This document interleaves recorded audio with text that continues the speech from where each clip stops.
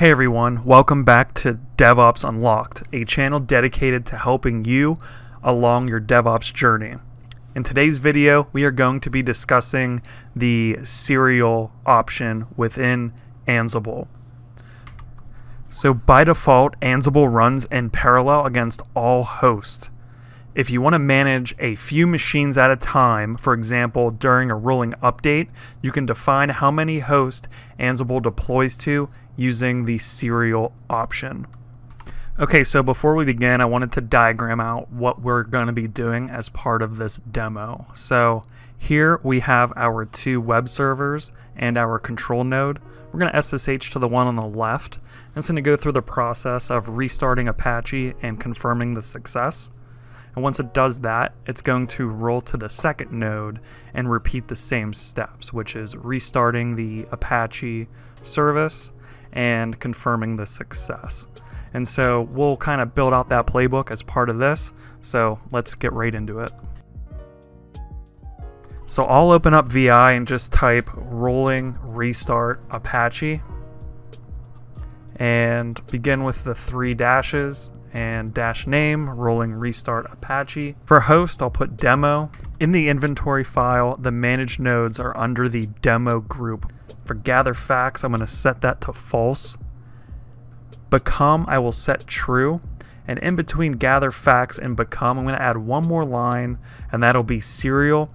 And I will give that a value of 1 and just add a little comment here for clarity. Because I have the value set to 1, this playbook will run against one host at a time. I'm going to add my task here next. And since we are going to be doing a restart of Apache, I want to call the service module. So that's what I'm doing here with the service colon. And then the name of the service is HTTPD, which is Apache. And I'm going to set my state to restart. And this will complete the playbook, so let's begin running it.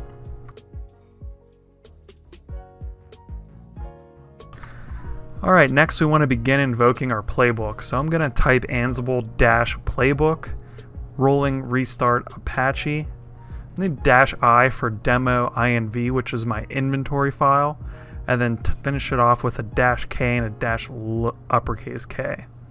As you can see here, when I ran it, it did throw an error, and I immediately know what this is. This is an issue or a typo with the playbook. At the very end, I'd set it to restart. However, it should be restarted. So if you go back to our playbook and change the state from restart to restarted, that will correct it, and we should be good now to run. So I'll reinvoke the command, just hit the up arrow to get that command again. And it's running it. And that completed. So that was actually very quick. I do have my host here on the bottom here, both the bottom left and right. So let's just slow this down. I'm actually going to reopen my playbook, and I'm going to call the pause module.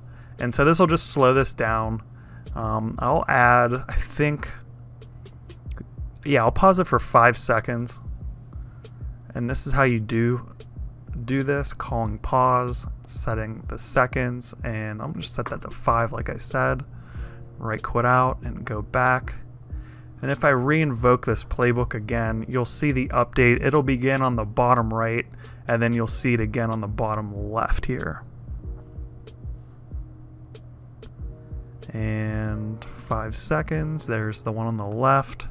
That will also go through the 5-second pause, and it completed successfully. And that completes this video covering the serial feature in Ansible. Rolling restarts are an absolute must when managing critical infrastructure. So if you guys enjoyed this video, please smash the like and subscribe. You guys keep me motivated to continue making these videos. Any comments or suggestions would be greatly appreciated. Thanks and take care until next time.